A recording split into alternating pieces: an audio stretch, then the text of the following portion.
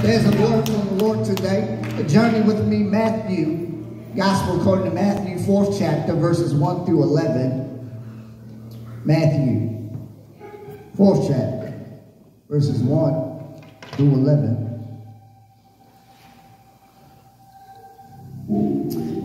Then Jesus was led up by the Spirit into the wilderness to be tempted by the devil. And when he had fasted 40 days and 40 nights, after he was hungry. Now when the tempter came, he said to him, "If thou art the Son of God, command these stones to become bread."